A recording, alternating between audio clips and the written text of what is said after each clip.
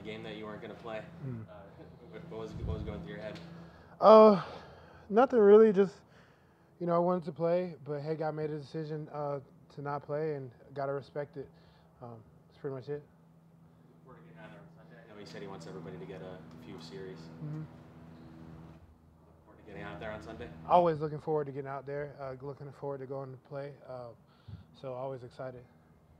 What do you think it'll be like for you? I'm sure you've waited a long time. I mean, like I said, somebody asked me a while ago. I think I got my pregame jitters out in the green and white scrimmage. I don't think it'd be any different. Like going into Philadelphia, I was calm, cool, collected. I was just ready to go, ready to play. So I didn't have any butterflies or anything like that. But in the green and white scrimmage, I definitely did because it was just a different scenery than a practice, the lights and stuff like that. So I don't think it'll be any different. I think I got that mental hurdle over with. Maybe something new might arise, and if it does, I'll face it. But I don't really think it'll be any different. What do you think about joint practices? Do you like, what you're going to be doing with the Giants tomorrow? I mean, we just did it with the Falcons. So I mean, I enjoy football. So yeah, I enjoy football. I like going against different people, competing. So yeah, it's no different than what happened last week. How do you feel about kind of just where you are coming off not playing last year right now? Always looking to improve. A lot of stuff I want to work on. A lot of stuff I need to get better at. But I am happy with the fact that I'm improving physically, mentally, spiritually each day. So I'm pleased with that. So, but I'll never be satisfied with where I'm at though. Ever. So. How would you describe Michael Clemens' personality? Everybody seems to use the word serious every time we ask that. Who? Michael Clemens. Everybody seems to call him serious when we ask what his personality's like. Oh no, Mike's not serious. He's serious, but I mean he's serious about his work, which is why I think everybody in the building loves him. Mike's not a serious dude. Mike's a great dude. I love everything about Michael Clemens. Him and Jermaine. I love the two rookies. They come to work. They want to get better. They're willing to improve. I mean, I think people say serious because of his stature, maybe, but I mean he could have a career in acting after football. I mean, he's a great dude. Does he make jokes too? Is he cracking Oh, jokes? hilarious! He's hilarious. He's a great guy. I'm so glad they added him to the locker room. He kind of leans into the, what you said about his stature being kind of intimidating. He leans into it and says he likes to play with an edge. Do you think that is something that can help him? Play with edge? Yeah. Yeah. I mean, that's our culture. That's the style that we play. That's why he was drafted here. That's why him and Jermaine were drafted.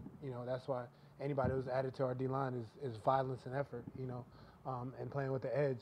And I think a lot of guys in our room have an edge because they've got something to prove. And then it's such a talented group that, if you're not producing or putting something on film, you feel left out. So, I mean, it only makes it, everybody want to compete and be serious and have that edge about them.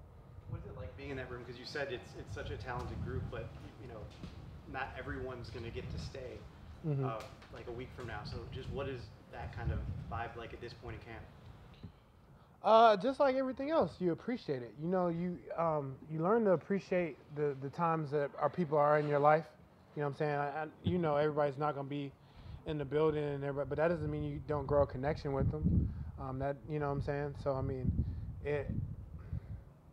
and that doesn't mean you don't pour into that person or get something from that person while they're there. So I mean, it's such a talented group that that they're going to flourish wherever they go if they're not here. So I don't know. Carl, what do you think you guys can be like as a defensive line with all the talent there is? I mean, we've asked this a million times. I mean, the sky's the limit, but we just actually have to go out there and execute. So I mean, like I said, the sky's the limit. It's so much talent, but it's so many variables and factors that we have to ace. And it starts with little things each and every day, myself included. Just just doing the little things right each day, and we can reach our full potential. What's the one thing you really like about the group?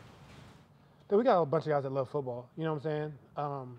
And we just got a bunch of overall good people. That's something I enjoy coming to work every day. And that's something that's invaluable for me. Going against Brees Hall in practice, just what kind of runner is he? What kind of player can he be?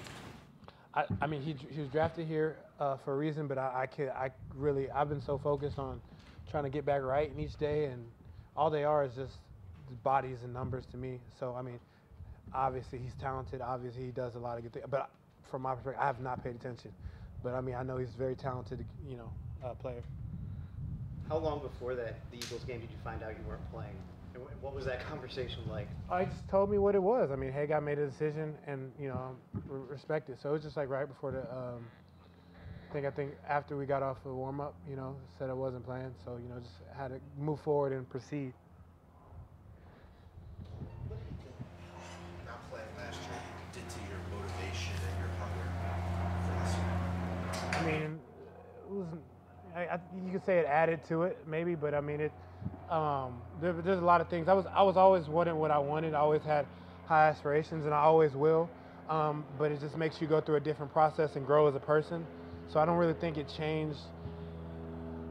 You could say it added to it, yes, but I mean, it was more so about just like the different things that I had to grow as a person in order to overcome the new situation. Specific goals for yourself, sacks or anything like that for this year? Of course, I want 100 sacks. You know what I'm saying? But that's you just put the highest expectations on myself. But it starts with just getting better each day and controlling my controllables and acing the small things and acing the small steps and just getting better each day. That's how I get to my goals, and then and then enjoying the process even though it's hard. Say a couple more? When, I know you said like green and white kind of helps you get the butterflies out. What is it like though after what you went through last year to be so close to the season and what is it like to be getting that close to what you've been waiting almost 2 years for?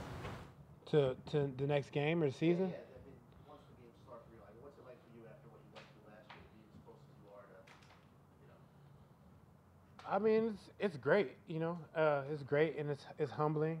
But I mean, I don't know. A lot of people ask me. I just really haven't had much time to delve down and just try to sit there and look back because I'm constantly just trying to go forward.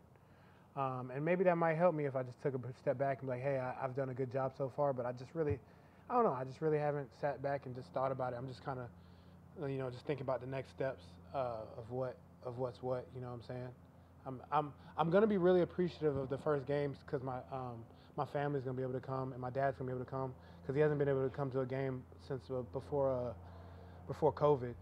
Because he was at risk and stuff like that and all that stuff. So, and then he missed the season, and I missed this past season. So I'll be excited about that part. But as far as like the butterflies and what it all takes, I mean, I knew I was gonna get back there. All glory to God. That's pretty much it.